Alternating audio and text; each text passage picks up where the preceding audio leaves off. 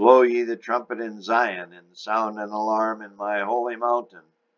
Let all the inhabitants of the land tremble, for the day of the Lord cometh, for it is nigh at hand.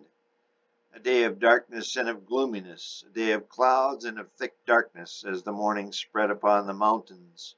A great people and strong, there hath not been ever like, neither shall be any more after it, even to the years of many generations.